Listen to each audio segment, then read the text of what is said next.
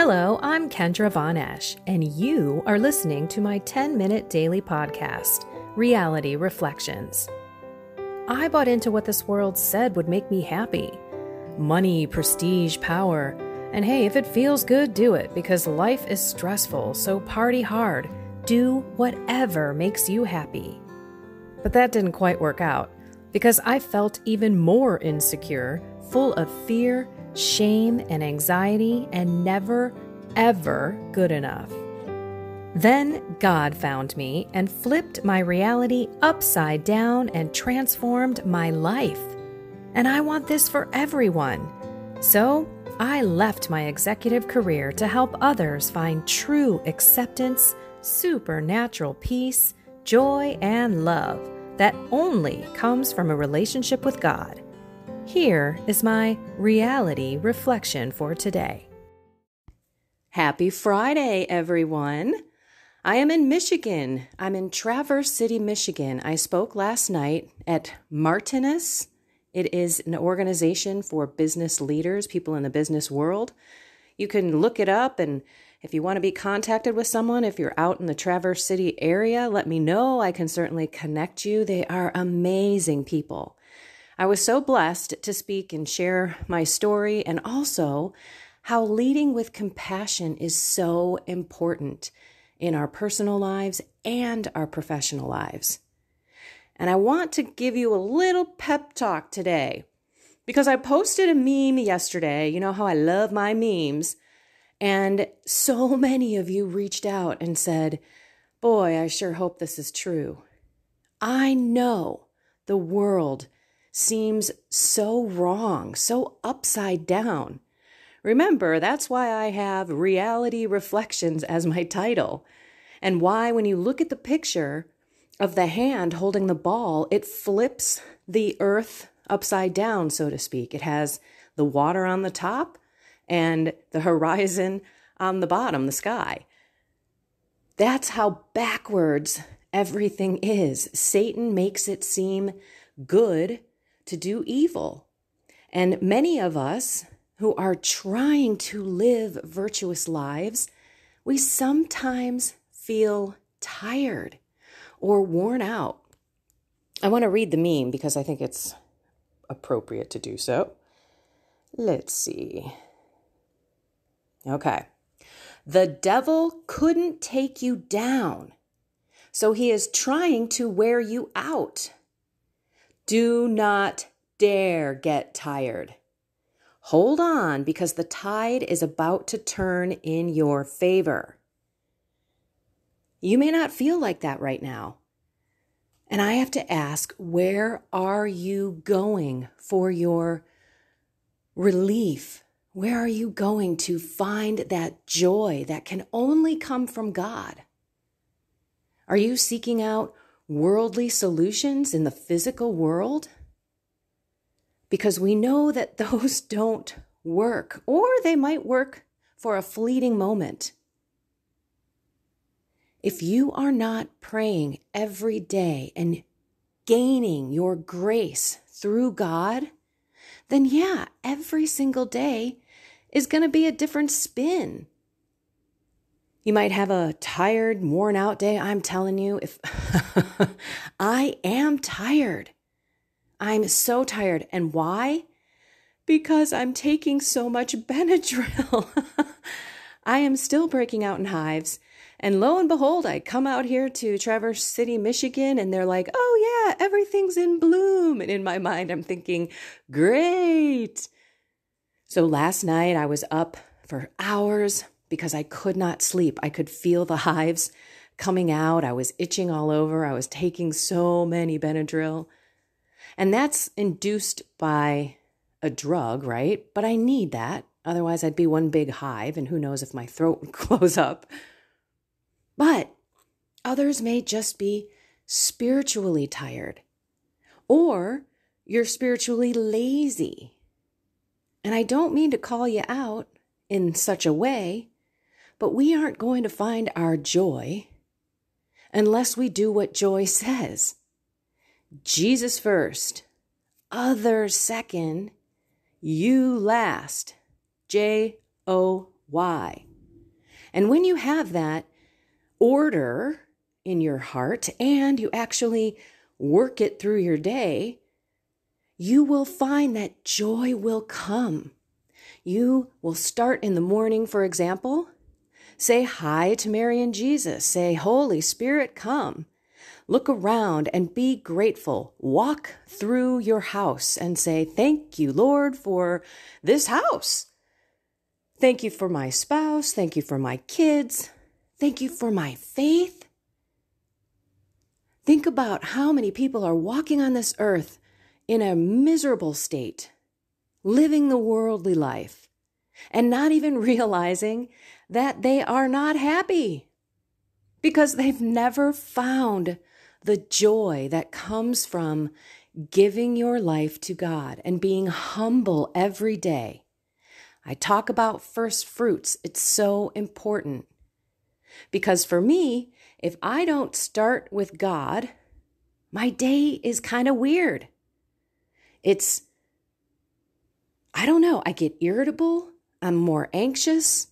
I don't look at people and smile. I don't appreciate the fact that God has given me faith and I know that He's doing what is best for me, whether I be struggling with something or maybe there's someone who's sick in your family or someone just passed away. As a matter of fact, I just heard last night about this gentleman who passed away in a car accident. It's things like this that should make us stop and think how short life is and how important it is for us to work out our salvation here with fear and trembling. I'm reading this book. I have to tell you, it's super dry. I'm actually listening to it. You know me, I'm an Audible chick. But I'm listening to it and it's all about sin and vice versus virtue. And we are called to be just, right? We are called to be virtuous and we have to practice it. But it doesn't just come because we do it on our own will. It comes because God gives us that beautiful grace, fills us with consolation, hopefully fills us with His joy so that we become happy and satisfied with where we are right now. And we trust God because we're here for a reason. Romans 8:28, I'm not going to say it exactly right, but all things work for the good for those who love God and live His purpose. So while it may seem it's a horrible situation right now, or you're just in a funk and you can't seem to get out, or you're so upset with what is going on in the world and you're taking it on your own shoulders, or you're seeking for stuff, you're seeking for other things, not God, all of these things are teaching moments. If you don't think that because your prayer hasn't been answered, it's because God doesn't want it for you, that is not true. I have had miraculous healings in my life, and He's also had me struggle and work through others. You all know temperance is my thing, right? Self-control. It is both a gift from the Holy Spirit, which we cannot earn, and it is a virtue. So we must practice. We must exercise. Oops, my air conditioner just went on in my hotel room. Sorry about that. So ultimately, God is working on you for a reason. And if you're struggling with something, you've got to remember that your only recourse is Mary, Jesus, the Holy Spirit. Pray to them all the time. You know I'm doing True Devotion to Mary, St. Louis de Montfort. I am learning so much. And that is really what I want to say. As we come into kind of the summer months, you might be a mom freaking out that all your kids are going to be home. You might be, everyone just kind of changes in these summer months. And that being said, you may lax on your prayer. You may lax on your conversation with Mary and Jesus, I want to encourage you to do the opposite, because when we're not growing in prayer and in our relationship with God, meaning we're giving Him our time, that is the currency that God wants from us. We need to give Him our heart.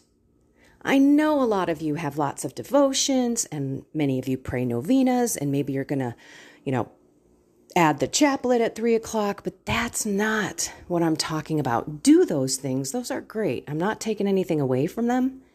But what I am talking about is mental prayer. If you do not pray, you will not be saved. That's not Kendra talking. That's St. Augustine. And let's remember, we are called to be saints, and every single saint prayed mental prayer. Mental prayer is where you meditate on something. The Word of God, a crucifix, a rosary can be a mental prayer if you actually meditate on it. And I know darn well many of us just zip through the rosary to check it off our box. And we are now pagans, just blah, blah, blah, blah, blah, blah, blah, saying a lot of words when we pray like that. I really want you to hear this so that the next time you decide you're going to check the box, you stop and say, wait a minute, Lord, you deserve my time, my currency. This is how I show you, and this is how I want to have you in my life. If you don't have a regular prayer time, please schedule it. Get it first thing in the morning. Why? Because we want to give our first fruits. So let's think about, what do you mean first fruits? Do you remember? I'm sure you do, but Cain and Abel. Cain was over the vegetation. Abel was over the livestock. And when he gave his offerings to God, he gave the firstborn, the unblemished animals, the good stuff. And Cain just brought whatever was there, gathered up whatever it was and threw it at God. Didn't pick the best pieces, didn't, have the heart behind it. This is why some of us don't receive grace at Mass, because we are not in the right disposition. We're thinking about our to-do list. We walk up, we receive the Lord, boom, we just blocked grace. So that being said, that is why our first fruits are so important. And I know some of you are not morning people. Honestly, your day will change when you pray in the morning. Because then you're going to hear what God puts on your heart, and you're going to start your day with God, not ending your day with God.